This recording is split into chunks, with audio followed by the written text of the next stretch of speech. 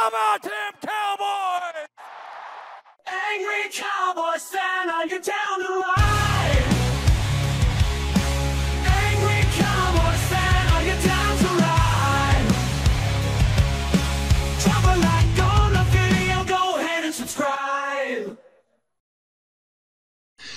What's going on, Cowboy Nation and Angry Cowboy fans around the world? Y'all know who it is. It's your boy, the Angry Cowboys Fan.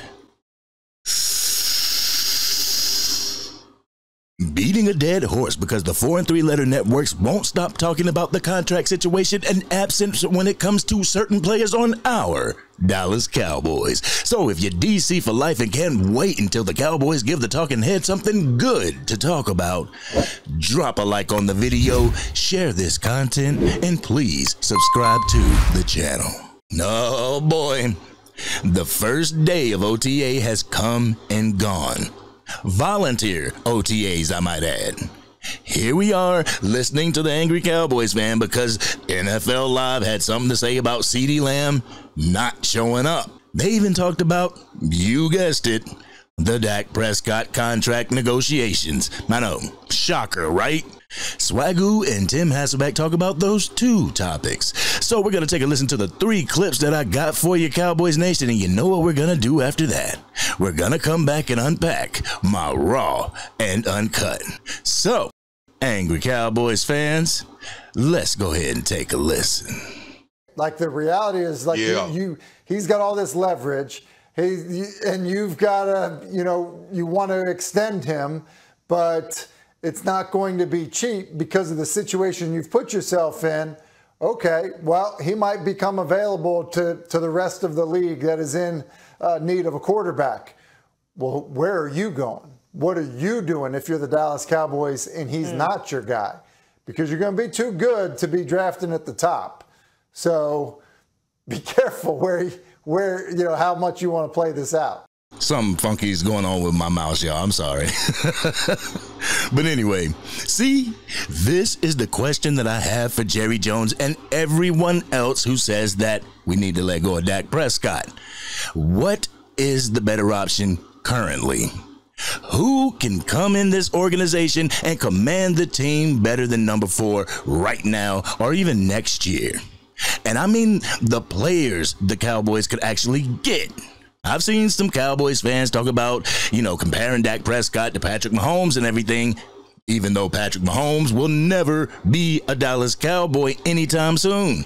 So, in the comment section, name me 5 quarterbacks that are attainable right now that will get the Dallas Cowboys to the playoffs and past where Dak Prescott has led this team. Who can get second team All-Pro? Who can make a Pro Bowl? Who can lead the league in touchdowns? Who can be second in QBR? I'd say I'll wait, but some of us got lives and we ain't got time for all that mess. If we can't do it with stats like Dak Prescott, ain't no way we're doing it with a backup or a mid-level game manager. In the next clip that I got for you, Tim Hasselbeck dropped some jewels about CeeDee Lamb. So we're going to take a listen to what Tim Hasselbeck had to say, and then we're going to come back and talk about it.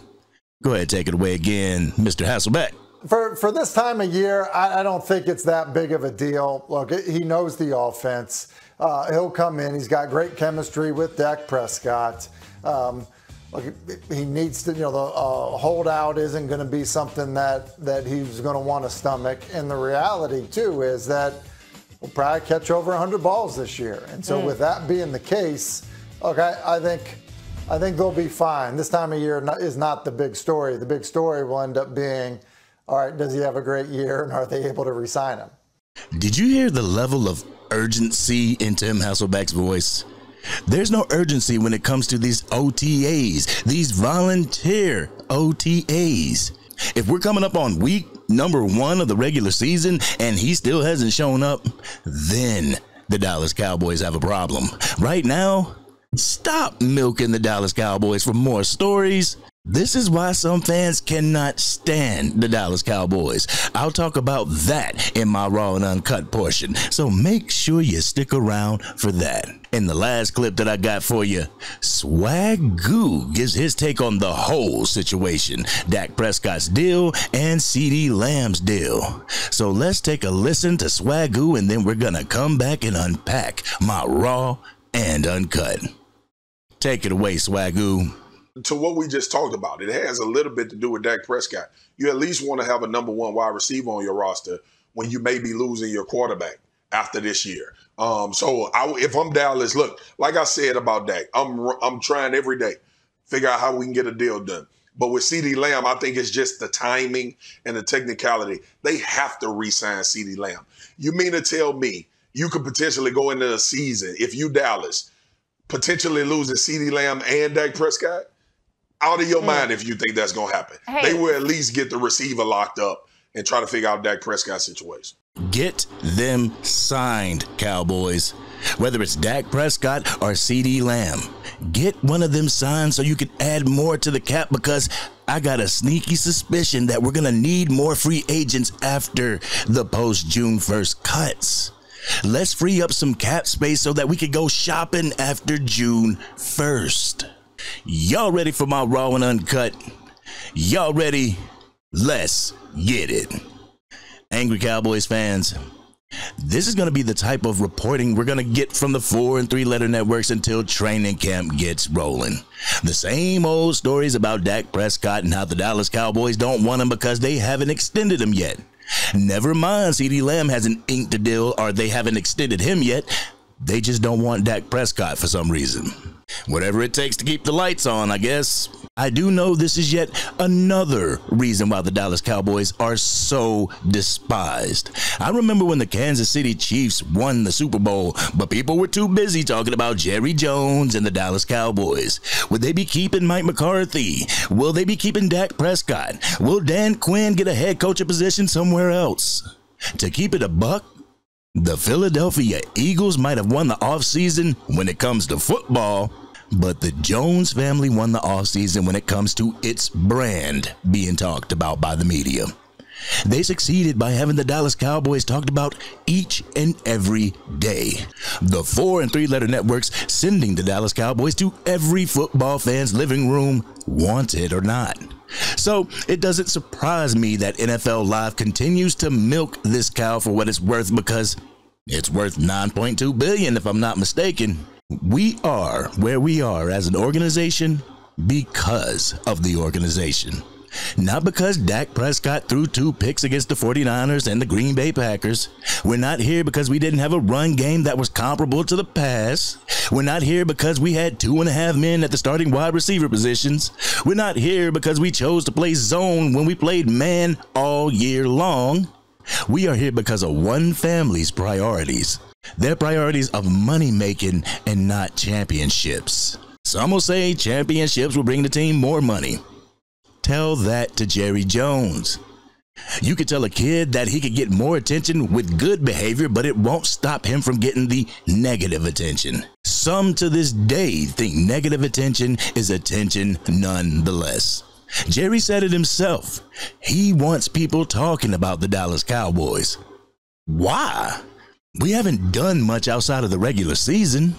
Right now, the Dallas Cowboys are forging a legacy of being the best regular season team in history.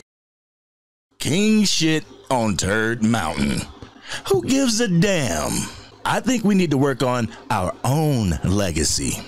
We love the Cowboys from the 70s and the 90s because they brought us championships. We loathe Tony Romo's Dallas Cowboys and now Dak Prescott's Dallas Cowboys because they haven't done what the majority of Cowboys quarterbacks have failed to do in their entire history. Let's turn that around, Cowboys. The first thing we need to do is change the culture around the organization. Change it from a culture of money to a culture of winning, and that starts with having faith and signing your all-pro players. While it isn't Cowboys Nation's birthright to be in the Super Bowl, it would feel so much better to be able to at least break the chain of disappointment. A disappointment that has lingered for almost 30 years. This has been your boy, the Angry Cowboys fan, what did you think about what Tim Hasselbeck and Swagu had to say? Do you believe a deal would get done with both Dak Prescott and CeeDee Lamb before the regular season?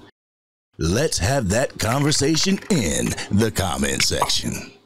If you're digging the content and you want to get it out to even more Dallas Cowboy fans, drop a like on the video and share this content with your friends who are Cowboys fans. If you're DC for life and want to help the channel reach its goal of 10,000 subscribers before the regular season starts, hit that subscribe button and hit the bell so you can be notified whenever I go live, release a video or a podcast episode. Also, I gotta give a shout out to the newest members of the Angry Cowboys Fan channel membership. Mojo, Jojo, Monstar Villain, David J, and James Barnes. I truly appreciate y'all joining the channel membership. I will be releasing exclusive content for the members only as well. So for $2 a month, you can join the channel membership. Just hit that join button and let's get going. I think it's about time that the 4 and 3 letter networks stop talking about the Dallas Cowboys. That would test a whole lot of things. That would test to see if the network could stay above water without mentioning the Cowboys. And it would show Jerry Jones that winning is more important, not just the name of the team. This has been your boy, the Angry Cowboys Fan, and I'm out.